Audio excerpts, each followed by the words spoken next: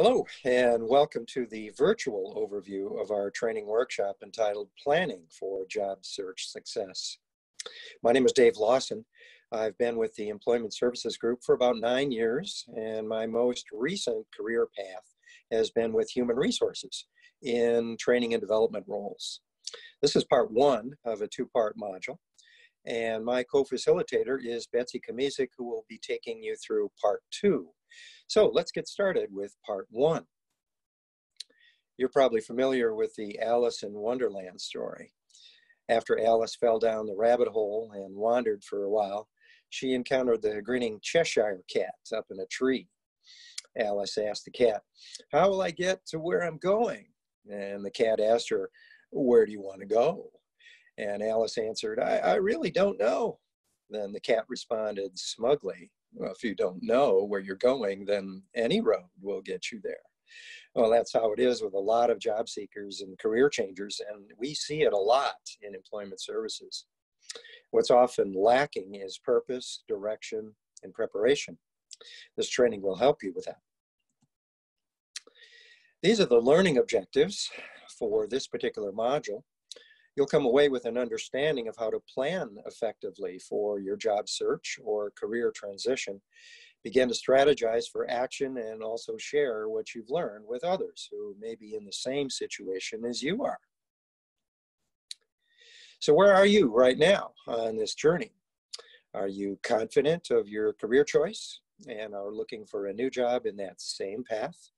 Whether that's the building trades or marketing, healthcare, engineering, pharmaceuticals, retail, or whatever, you know that you're going in the right direction. Or maybe you're sensing that your present career path is wrong for you and it needs to change. Or have you just finished school? You're just starting out, or maybe only gathering information for later. So wherever you are in this mix, you're in the right place right now. We're here to help. These are the critical steps in preparing yourself for success. Most job and career seekers begin with the mechanics of job search before laying the foundation. That's taking things out of order. Let's look at the three red portions on this diagram. Step one, the one right in the dead center, is upward. That's hearing and following God's calling and His leadings. We believe that this is central to your planning. Step two, right above that, is attitude, where you get your head in the right place with a healthy perspective. And step three is aptitude, where you discover your best qualities, how you're wired. The other steps include the mechanics that most of us leap into too soon. Step four, shown in blue, is altitude, where you begin to create your resume, develop your profile, learn interviewing and networking. Steps 5, 6, and 7 are searching, sorting, and selecting. And there you're seeking prospective employers, you're interviewing and evaluating, and ultimately agreeing on an offer. Well, this particular module is all about effective planning. Those are the red portions of this diagram. Our other virtual modules or in-person workshops will guide you into those very important mechanics. This is not a Bible study, but this part is important, so bear with me for just a moment. Step one on the previous slide was what we called upward, or the fact of God's calling for your total life. And that includes our careers. We're displaying three different translations of a Bible verse, Ephesians chapter 2, verse 10. But I like the last one the best, and that's from the NLT version. You are God's masterpiece. He crafted each of us on purpose and for a purpose. He made us for good works. This holds for every area of our lives, including occupations. And everyone who accepts this can be assured that the Lord has planned life and work opportunities for us to discover and not just stumble upon. The key, according to the Bible, is first to trust Him. Okay, back to the training. Career and job transitions can truly be an emotional roller coaster. Well, this is all about step two in the earlier diagram, our attitude, or getting our heads in the right place. Your departure from your previous job or your career may have resulted in anger, or despair, self-doubt, and fear. We can even deny that the job separation was partly our own fault, even when we have to admit that we contributed to the problem. All of these emotions can be very destructive if you dwell on them. Here's the most important thing about attitude. Stop the negative self-talk and become productive. A way to move ahead productively is to learn from the past. Here are some things to ask ourselves. Look over the points on this slide. Things we need to ask ourselves. I'd like to offer you an example from my own experience. The point 2 on this slide says, what could I have done to make things better? Well, there was a point in my career when I was assigned to a new manager who just joined the organization after I had been entrenched there for several years. And this person was very difficult, very almost rude, and very, just a very annoying type person. And I began to back away more and more from the daily ongoing interactions with that manager. Well, as you might guess, that probably didn't contribute very well to a healthy job environment. And that's exactly what happened. That job eventually went away. Well, point 3 and 4 actually deal with things learning in our job experiences that went extremely well. So in the course of my various stops in employment, one thing that I've discovered that I enjoy doing very much is taking employees through assessments of various kinds, and then debriefing on the results of those assessments, and then coaching them how to change themselves in order to render better improvements on the job. So I took that forward in everything that I did, and I'm using it right now. So my honest answers to these questions help me to move forward much quicker. How about trying them yourself? Here's a wonderful example on this slide of positive mental attitude. This slide is the same format that was sent to me on LinkedIn from someone who has been a guest for our employment services. Let's look at a different take on the words fail, end, and no. These are negative terms, huh? But not the way she saw it. So take a look at the slide. If you fail, never give up, because FAIL as an acronym means first attempt in learning. And we're going to be talking about those first attempts in just a few minutes. End is not the end, she writes. In fact, end, END, as an acronym can mean effort never dies. And if you get no, particularly on an application or maybe on an interview, if you get no as an answer, remember that no should mean for you next opportunity. Move ahead. So these are wonderful examples of how one person turned some negative concepts into very positive thinking. Kintsugi is an ancient Japanese art form that allows broken pottery to be reconnected using a resin and a gold composite. And many believe that the renewed product is even more beautiful than the original. It's not only different, it's more valuable than it was before. Well, this is an excellent metaphor for the person who feels damaged in the loss of their employment. In a sense, they may feel broken, and maybe you, but you and they are far from destroyed. And I want you to know something that is very, very important. Employment Services, our ministry, is all about providing skills for your job or your career search, but we're also all about providing hope and encouragement for your renewal. Here are 5 factors when all put together form your unique design, and all are very important in your job search. The better you understand each of these 5 elements, the better you can see how to maximize your career. Those 5 factors in your unique design are your experiences, your abilities, your personality, your interests, and also your values. Let's look at them a bit closer. The 5 factors actually cluster into 2 large buckets. Strengths are the combination of experiences, abilities, and personalities. These are all observable qualities and usually described as what you have to give. Sometimes they're even measurable. Your passions are the combination of your interests and your values. These qualities are what really drives you, and they are internal. They are not as apparent to others and may not even be top of mind in your own job search. Well, many of us understand that matching our strengths to the job, that's the top three factors there, are very important, but they miss the importance of interest and values that form our passions. And ignoring these can result in a very bad fit and low personal satisfaction.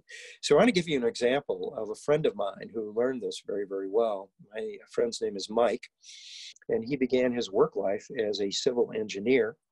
And he was doing quite well in the day-to-day responsibilities with his planning and his designs and his presentations. And it was satisfactory and it's okay. But he discovered when he was assigned the task of onboarding new engineers into the organization that he enjoyed working one-on-one with people and bringing them forward a lot better than he liked his everyday job. And that was a revelation for Mike. And so as time had it, a friend of his asked him to begin moonlighting with him in the evenings to present management training seminars. And Mike enjoyed that so well that he wound up switching careers. So what's the end takeaway from this story is that Mike learned that his interests and his values, his personal things, the things that drove him and really made him excited, those were necessary in his job mix. Those were his passions. So in this module, we're going to show you how to discover the whole mix. Earlier, we described your third step in the planning process as aptitude. And aptitude is discovering your best qualities, or another way is how you're wired. A great way to do that is with assessments, and there are three types of assessments: self-assessment, asking others, and professional online assessment instruments. And in the end, you'll want to put them all together to see the common themes. So what's the point of conducting these assessments? When you compile the results, your strengths, your abilities, your passions, and best career pursuits will be much easier for you to identify. And here's something you may not have considered. Your assessment results can be interesting talking points when you're interviewing, allowing you to more confidently assert yourself. The first type of aptitude discovery, and that was step 3, is the CAR model, the CAR model. And this is one of the most important tools in your job search and your career search, and one that will be repeated in all of our workshops. So this type of self-assessment is where you consider, where were you a standout? Where were you a standout, a really peak performer in your most recent job, or really any position that you've held? And those three portions of the model are: what challenges did you face when you were a standout? Not every day, but when you were a standout. What actions did you take to meet those challenges? And then what results did you achieve? What really good end came from you successfully meeting those challenges and taking the right actions?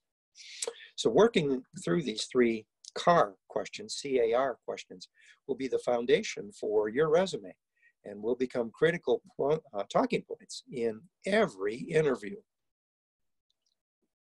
The second type of aptitude discovery is the Ask Others assessment. Ideally, you should ask 3 to 10 people who know you well about your accomplishments, your abilities, your interests, your personality, your values, your weaknesses, and suggested career niches for you. The one question that may be very difficult to ask concerns your blind spots or your stumbling blocks. And those are things that may be holding you back from your best performance when not addressed. Okay, so remember that you are asking people who are in your inner circle with this type of assessment, not people who are just casual acquaintances, but people who know you well. So when you're finished, how does their collective input compare with how you see yourself? Employers will see you in ways similar to how your valued respondents are seeing you. This process resembles a 360-degree profile that's used by some organizations. So some cautions that we have for you about asking others. First, ask each person separately and not in groups. And the reason for that is that you'll want to compare the input later, one with another. And don't set these people up for just what you want them to say to you, what you want to hear. And third, don't ask your mom. Your mom will think you're pretty terrific in just about everything you do, so avoid that. Okay, there are 3 online tools that we highly recommend if you're wanting an excellent composite in the quickest possible way. There's a lot of tools out there, but these are 3 that we highly recommend that will get you there. Strengths, personality, and career choice are the focus of these 3. For the second 2, the DISC and the Holland assessment, you'll find several of those versions that are online, but the very thorough ones are costly, and streamlined versions that we recommend are free. So we'll show you the website addresses for each of them. Website addresses for these and other assessment tools are shown on the handout for helpful resources that you'll find posted on the willowcreek.needsmet.org site that you're on right now. So we have a list of resources on there. You will find helpful internet resources as part of that list of documents. The first assessment tool that we mentioned is Strengths Finder. That's maybe hard to say, but it's very valuable to use. The highly regarded Gallup research organization that formed this tool came up with some astounding statistics after many years of surveying really millions of American workers. And they found that people who do have the opportunity to focus on their strengths and use their talents are 6 times as likely to be engaged in their job. What does that mean to be fully engaged in their job? It means that they're fully communicative. They're giving information, they are receiving information. They are a full participant. They're highly communicative. And those same people are 3 times as likely to have an excellent quality of life. Quality of life. And you hear that phrase a lot these days. And after all, we don't live so that we can work, but rather we work so we can live. So does that give you incentive to discover and also affirm your key strengths and things that set you apart? So since about 1997, millions have benefited from that tool called the Strengths Finder. And what we show on this slide is a graphic of the end result of one of our team members. The top 5 themes or strengths for this particular person are highlighted in the darker shade of blue. And of course, there is a very thorough explanation within the tool of how each one will be vitally important on the job and in life as a whole. Notice that the web address for this tool is shown at the top. Here's a picture of the output for the personality profile called DISC, using the famous continuum. D in the DISC assessment stands for dominance, or also known as directness. The I stands for influence. The S stands for steadiness. And the C stands for compliance or conscientiousness. So in the graphic that you see, the pie chart represents the relative dynamics among the 4 personality styles when using our recommended source. And that, again, the address is shown at the top of the slide. So in this case, steadiness, that's the red portion of the pie diagram. Steadiness is the most prominent personality trait for the person who took this particular tool. Everyone, you should know, is a blend of all 4 DISC personality profile styles or types. And usually 1, 2, or sometimes even 3 priorities stand out with a particular DISC personality. But there's no perfect or ideal style.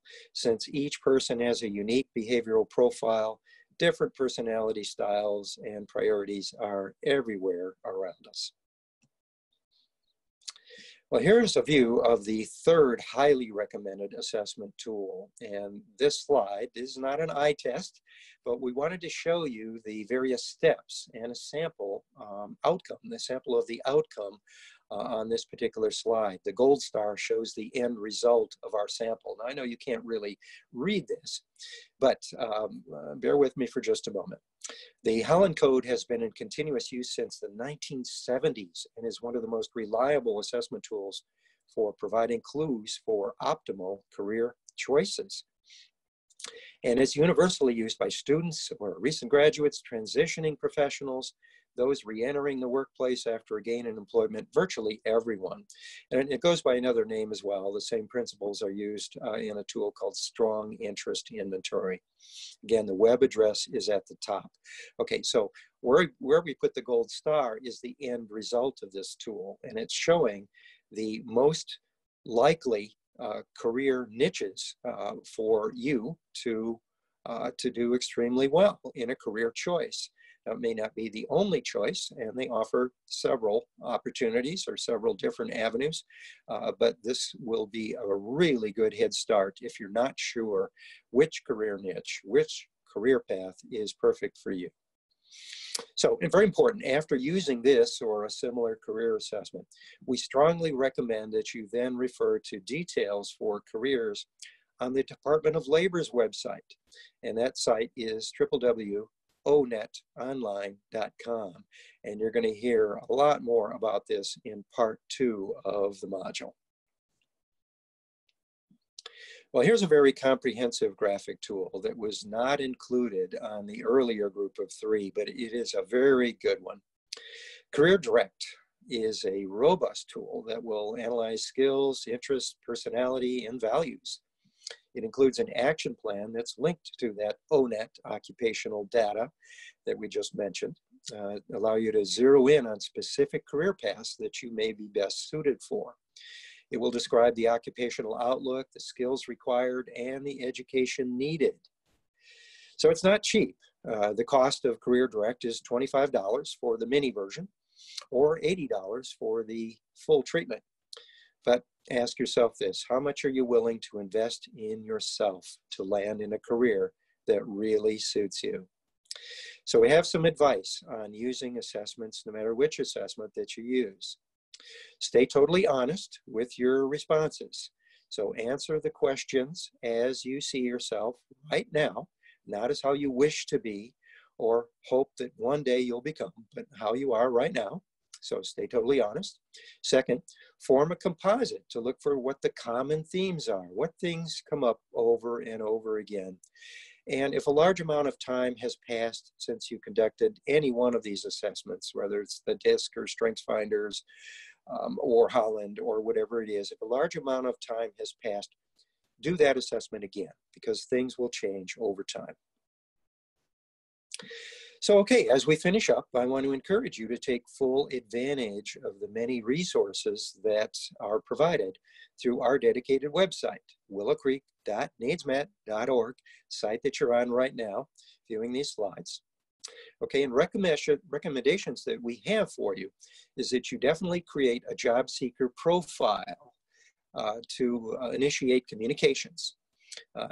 Also, we strongly suggest that on the same Job Connection site, that you use the daily devotionals and daily prayer requests, that you view the job postings from local businesses, and that you review the links to the many documents on the right side of the site, and including the one that I just mentioned, helpful internet sites.